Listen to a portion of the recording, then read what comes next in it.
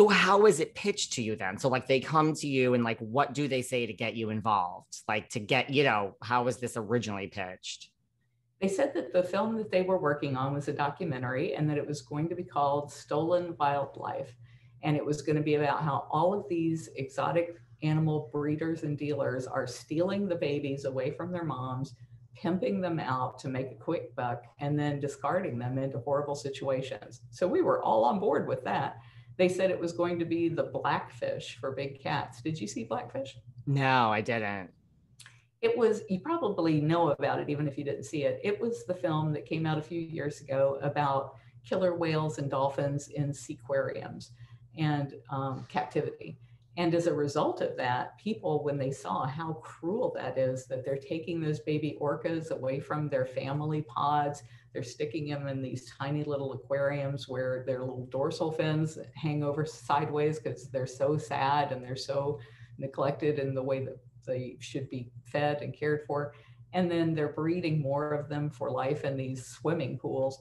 When people saw that, they did not want to go to SeaWorld or Seaquarium or any of those places. And so they had to completely change their model so that they don't steal animals from their families in the wild anymore. They don't breed them for life in swimming pools anymore. They quit doing the abusive shows where they were training these animals to jump through hoops to entertain people. They had to stop all of that because the public saw how horrific it was for the animal. So this is what we thought we were working on with the film called Stolen Wildlife for 5 years.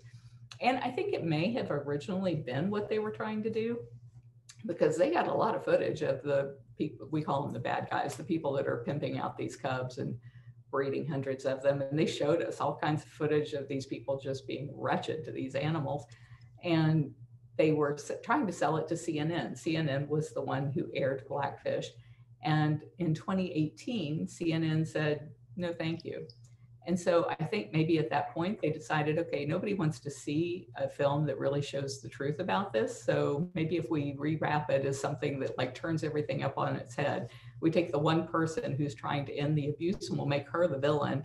And then the people who are over here trying to kill her and who are killing these animals, we'll make those the heroes, and people will love this. And they did. They just ate it up and did no research on their own to find out what a false narrative they were being fed. They did eat it up, no pun intended. So when they first came to, like, do you think they had, like, these original intentions, like when they were approaching CNN, like of going down this road? Or do you think they had this ulterior motive all along? It's really hard to say. My husband and I have talked about this a lot because on the one hand, they were very convincing. And they were gathering all of this footage of these animals being mistreated. And the guy who was doing this proclaimed himself to be a sanctuary owner for turtles. And they were using a film editor who had been used in The Cove, which was another one about these dolphins and how they're pulled from their family to be used in these shows all around the world. And so we thought that it had good credentials for being a real documentary. But at the same time, if you're somebody who's really into rescuing animals, would you even put out a film that paints the people who are trying to end the problem as the villains? I mean, that seemed beyond necessary. They could have done all kinds of crazy stuff and showed all the crazy people in Tiger King without trying to paint me as being some gold digging, home wrecking murderer. How did that feed into their narrative other than to try and wreck my reputation and say she's no better than all these people? Because they sure couldn't say it about the way we treat animals. That's totally different than the way those people treat animals, other than the fact that they only showed our cats in their little feeding lockouts instead of their cages, which are in some cases acres large, but you never saw that in Tiger King. So it's really hard for me to say whether they did that on purpose or not. And back in 2007, actually, I had worked on a bill here in the state of Florida to ban people getting pythons because people were being killed by their pet pythons and people were turning pythons loose in the Everglades.